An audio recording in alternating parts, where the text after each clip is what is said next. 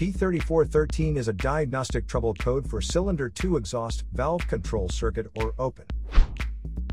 Under this circumstance, short-distance driving is permitted, but your vehicle should be repaired ASAP. It indicated the ECM has detected improper voltage or resistance within the cylinder 2 exhaust valve control circuit. If you want to fix car problems, check out the videos here. You're also welcome to leave comments below. Our mechanic professionals will answer them shortly. Don't forget to like and subscribe to our channel. Thanks again for watching this video.